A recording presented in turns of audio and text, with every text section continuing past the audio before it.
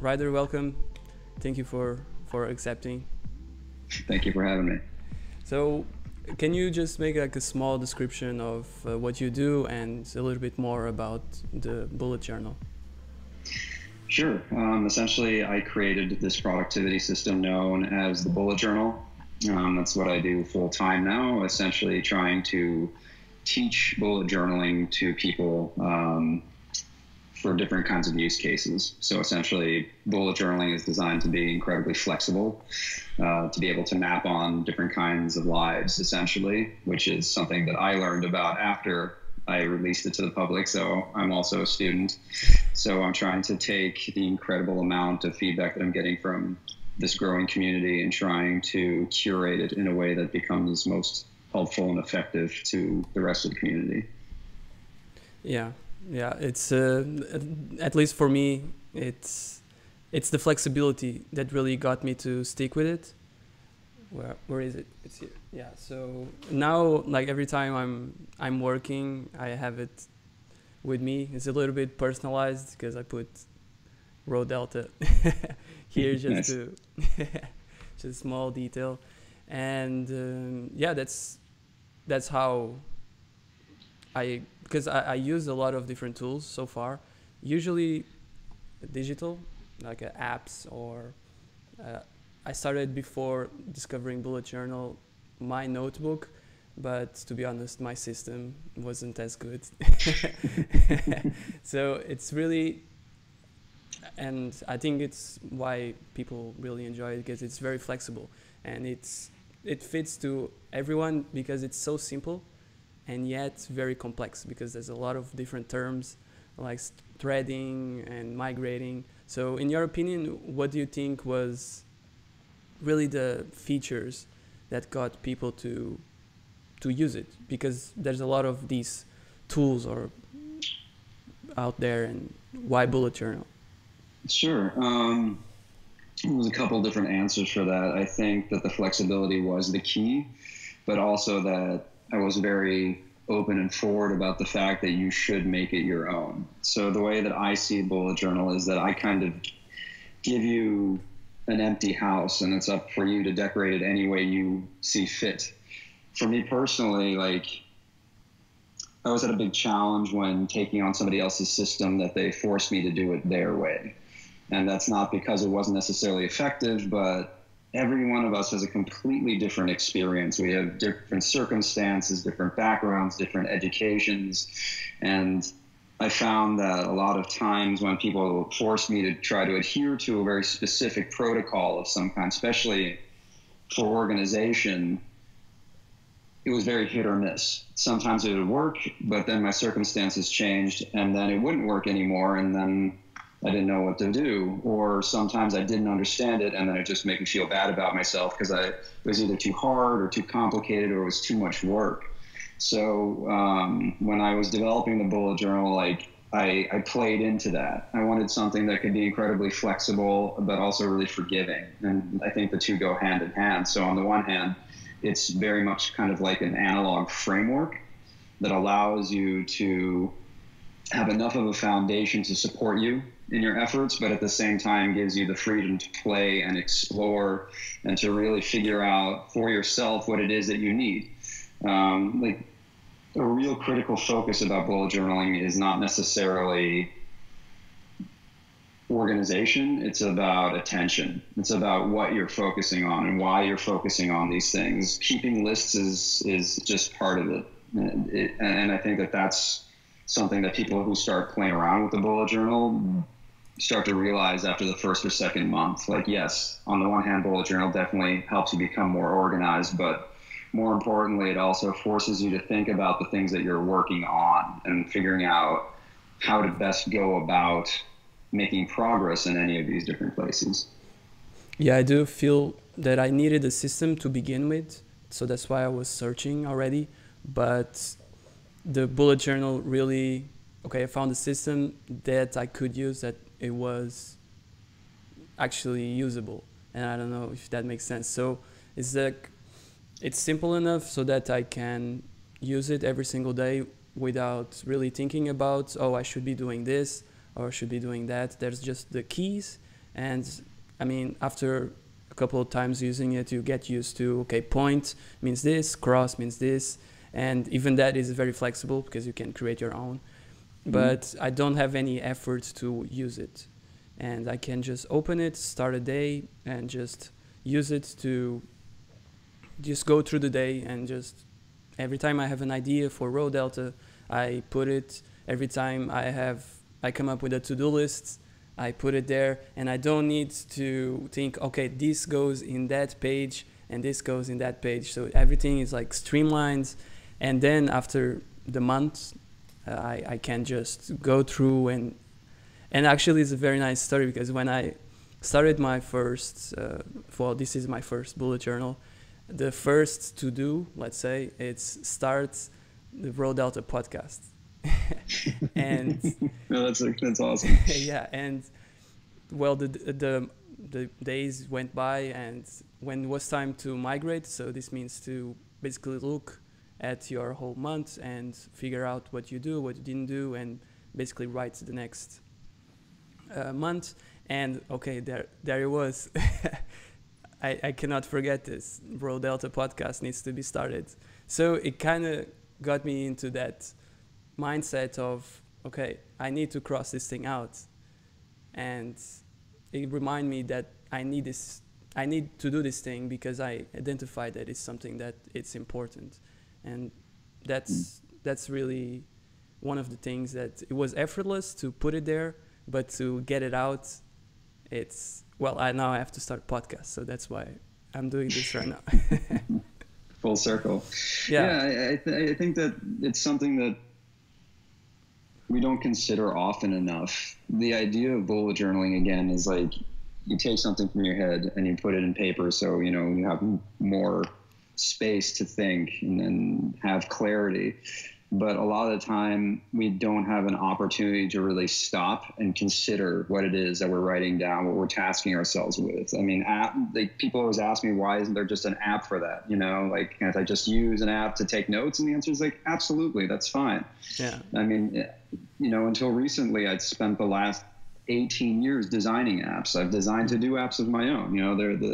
There's nothing inherently wrong with that, but I felt like a very critical aspect of actually being productive and not just staying busy is to stop and really consider what it is that you're putting your time and your energy into, right? So with the bullet journal, just by the virtue of it being analog, every time you do a migration, once a month or once a week, depending on what works better for you, you really have to consider just for a moment if something's worth writing down again, right? Just that one moment, and it forces you to stop and like, okay, if it's not even worth the energy for you to copy it over just once, then chances are it's probably not worth your time and energy.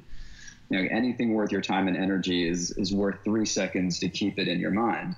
But over time, that becomes a really helpful filter. It had been for me. For me, organization is always just about planning the minimum amount necessary, right? I don't really like spending a lot of time planning on things. I like getting my thoughts out, and the same thing for this. Just a minimal amount of effort can make a world of difference over time, because it's just one small action that otherwise disappears. Like, example for apps, I have apps with hundreds of to-dos in them. I don't know where they are. I never look at them anymore. It's too easy. I write it down and I forget about it. Yeah. With bullet journaling, you have the opportunity to look at it again. You kind of have to look at it again. And I feel like by keeping in mind all the things that we're busy with in a very regular and committed way, you are much more likely to succeed, or at least push forward things that continue to add value to your life. Yeah, and I think it really helps also that you write it down, like physically write it down, because I do think that it has a different effect than just typing, because that's one of the issues with the things I started or I try to start, is that, okay, in the app or in the computer, just starting a file or like a notepad and just typing away, and even, I mean, it just gets lost. And because you didn't put that much effort into it so that you can remember, and just you have to-do lists and files of things that you just don't intend in doing, because you will not remember that you even have. That's one of my biggest issues, is that I just forget about I was using that app. So I started with Evernote, and then, oh yeah, I used to do that there. But I don't know, it's not too much effort to use them, but it's not enough so that I can actually remember. And writing it down in bullet journal and having that system and taking the bullet journal everywhere actually helps me to do that. Because my phone, I have it all the time. It's like common to have it, but to take the bullet journal, again, it's a little bit more of an effort, and in a good way, I feel like. Yeah, I mean, is it the simplest thing in the world to do? No, not at all. But that's kind of by design. Yeah. Again, I feel like technology's real goal is to get out of your way as much as possible, and we've gotten to a point where it gets out of your way so much so that it becomes invisible. And sometimes that's wonderful. Like if you're just trying to check your bank statement, like you don't want to think about how to use the app. You just want to see the numbers. Yeah. But when it's something that involves an action or being productive, I feel like it needs to be able to remind you in a very real way. And having a physical object, something that's tangible, that has weight, is a constant reminder on its own. You know, people always try to ask me questions like, well, what happens if I want to write down a website or if I want to share something? And again, like in this case, it's like, then you use something else for that, and that's okay. Like at the end of the day, a bullet journal is just a tool. Yeah. And it's about figuring out what tools work best for you. For me, and for the people who are part of this community, it just turns out that having a tool that you can hold in your hands and can be flexible can accomplish a lot of things. Not everything. It's not designed to, but it's about discovering what it can do for you. That's really part of the process. And I found that like digital means don't have the same, they don't have the same weight. Mm. You know, and metaphorically, but also literally. Yeah, yeah. And you can actually personalize the bullet journal to make it yours. And I think it's very nice community around the bullet journal. Exactly because of that. Because, I mean, I see bullet journals that are beautiful. I mean, mine look like crap. So does mine. So yeah, you know, that's the thing that's so interesting to me, to see how like I share this idea, and for me my bullet journal was always about reduction. So I actually studied art, and you know, in a different time I wanted to become an illustrator, so like a lot of my books were very elaborate, but over time my bullet journaling practice became leaner and leaner and leaner and leaner. Like I spend as little time as possible with my bullet journal. That's a big secret. Like for me, again, it's just a tool. Yeah. And like for me, like the tool is only as effective as it is in helping you accomplish what it is that you're trying to do. But other people use the bullet journal and that opportunity to do different kinds of work. And that work can be expressing their creativity or having some kind of creative outlet or meditation. So their goal is actually in the bullet journal itself already. And it's just the act of bullet journaling that is the goal. And I think that's wonderful that people have discovered that for themselves. That being said, your bullet journal doesn't have to look good. It's not about the way it looks. It's about how it works always. Yeah, as long as it works for you and you get it out. Yeah. And don't you feel now that because bullet journal will be to not make you more productive, but at least unclutter your mind and make you so that you are doing the things that you should be doing. And I feel like sometimes people can fall into the trap of trying to make it as beautiful as they can, and they kind of forget that, well, it's a tool to, well, not waste time with the tool. I don't know what your thoughts on this. Well, I mean, it's kind of it's you get into a place where like how much planning is too much planning, right? And yeah, sure, some people will spend entirely way too much time in their bullet journal, but the only person who can really make that judgment is themselves. Okay. Right? Like I feel that I don't know what's happening in their life. I would never assume to know what it is that brings them to bullet journal. And even in my own practice, I rediscover it all the time. Like, why am I doing this?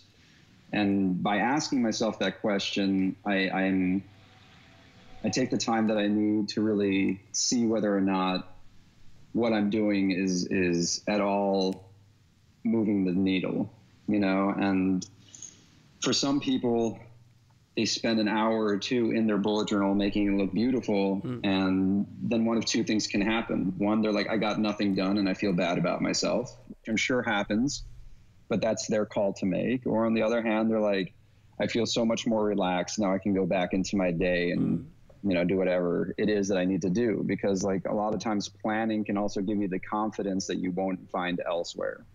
Okay. So yes, are some people wasting time? Absolutely. But I think over time, and you see this with a lot of bullet journalists too, like bullet journals will become different over time. A lot of people's bullet journals become more and more and more minimal when they're trying to focus on something that's outside of the bullet journal. But if the bullet journal is what brings them value, like actually journaling and illustrating, then they can spend more and more and more time with that. And I think, again, part of the bullet journaling practice, part of the experience is figuring out what it is that you're trying to get out of this tool. You know, like at the end of the day, it is simply a tool, one that I found to be incredibly practical and helping me accomplish my goals. So if you feel like it's a burden, that's probably a good sign that you're spending too much time doing it, or spending too much planning. Or if you feel like you're falling behind, then you may want to look at the way that you go about planning these things. But it's not a science. It's not a science. Life isn't a science either. Like the beautiful thing is that like every moment is an opportunity to do better. Like you can all of a sudden realize, okay, I can stop and I can change it right now. And what's so nice about bullet journaling, at least for me, is that it always meets you where you are. So if you're having a good day or you're having a bad day or you don't do it for a couple of days, it doesn't matter. You just come back to it with a new resolve or some new context, and then you move forward from there. So if you feel like you're wasting time, then you have your bullet journal to figure out where you could actually be saving time. Maybe it's less bullet journaling, maybe it's less TV, maybe it's something. But at least if you are actively bullet journaling, you will have made a list of the things that you're doing. So you have a very clear account of how you're spending your time and your energy.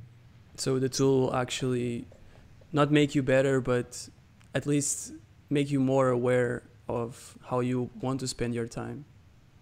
Yeah, I really feel. I feel like no tool can make you better, but you can get better at working with your tool. Yes, that's well said. Yeah. You know, so that's the idea. You bring the mastery into the practice itself. It's just there to remind you that, you know, you have work to do. Yeah, that's a really good point, because in self-development or in this world, or I say industry, you get a lot of these tools that it's supposed to make you better, but I guess you are just as good as the tool you use, right? Yeah, and it's very nice inside. Yeah, it's very I mean, on a different level, it's like I used to make short films all the time, and I found myself buying all this equipment, hoping that like it would make my films better and everything, things that I didn't know how to use. And a big revelation for me, like early on in that, is like I need to have the tools that let me accomplish exactly what it is that I'm trying to do. And like half the time, all the stuff I bought just like was wasted. I mean, in general, we buy all these things that like, if I buy this, then all of a sudden something's going to happen. And at least in my own case, all this film equipment maybe got used once or twice, and it was a waste of time. So what I started doing is I started buying things and using tools only to get me past my hurdles. Like every time I found a boundary, I would buy the ladder, you know, that kind of thing. And I feel like bullet journal works very much the same way. It allows you to see what it is that you need in order to move forward, or at least help you find the right tool if it isn't it in itself. Yeah, it really remind me of, I don't know if you're aware of Casey Neistat, that he just uses, so he uses the cameras just as a tool. So, and by product, he really not doesn't treat them very well, but but that's exactly the point. So it's just to get you to that point, and just matters more who's behind the bullet journal, wielding that pen, and not really the system itself. And what I do love about that is it's very flexible, but then the way you presented in the video you did, basically explaining. And I will be honest, the first interaction I had, I saw bullet journal everywhere, and I thought, okay, this is like a system that someone came up with. And then I saw bulletjournal.com, and I saw there was like a registered brand, let's say, like the name bullet journal. And then I thought, oh, okay, this is just like a company making a notebook that anyone can do, and they are just selling this. But then when I got into it, I thought, no, this is actually like an open source system that anyone can use. And your first video was actually just with a normal notebook, and you explaining the system. And that, I think, was the trigger that really got me into it. It's like, okay, a system that I can at least try, and I don't need to buy anything. Well, I did need to buy a notebook, but you know what I mean. Sure. Yeah. So yeah, I mean, you definitely need to. You don't need our notebook to start bullet journaling. The idea is even the notebook itself should be something that you love. When I first released Bullet Journal, it was a personal project. It was a little passion project, and I put it together, and I had no idea what it would become. But over time, you know, it very quickly proved to be very valuable to people, and that's when it